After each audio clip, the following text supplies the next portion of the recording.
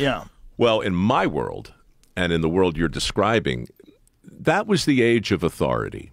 That's when Eric Severide could talk to you like this. That's when, like Discovery is a good example. You asked about it, and I'll tell you. First of all, John Hendricks, a friend of mine who created that channel, you would love. He did this in his garage, basically. I mean, the story's incredible. How he talked Malone into getting some transponder space, or maybe his Westinghouse, and mortgaged his house to buy some documentaries from Australia and started beaming all that stuff down.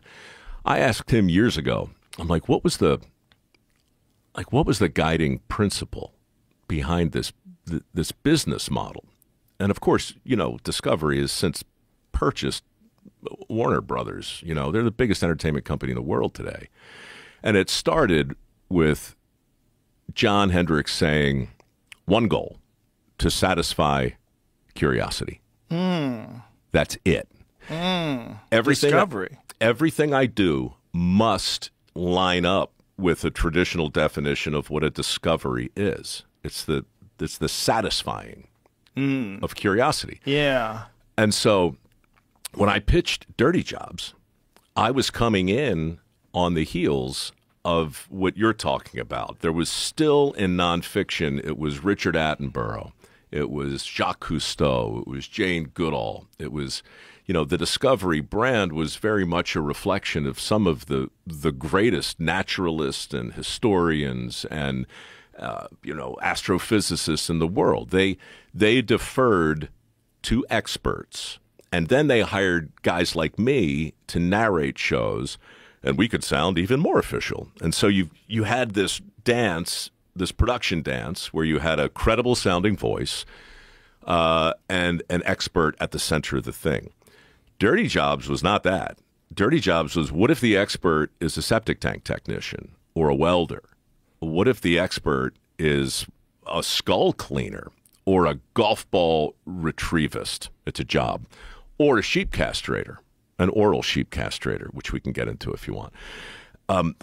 What if they become your source of credible information? And what if the host somehow morphs from this authoritarian expert into a guest with a bunch of questions?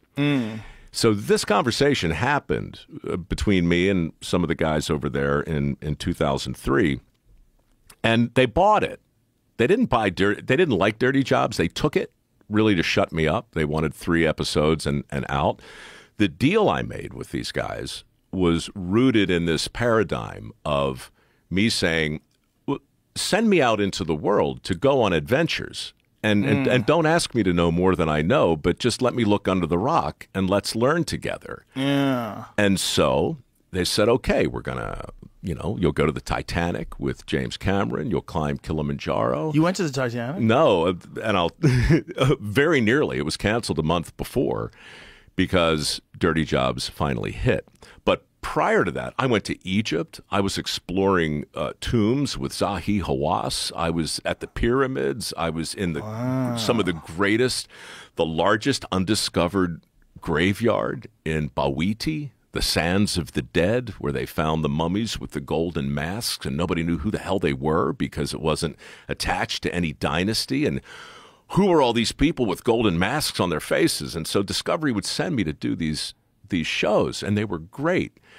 Meanwhile, this hot mess that looked like a German porno called Dirty Jobs winds up on the air, and it rates like through the roof.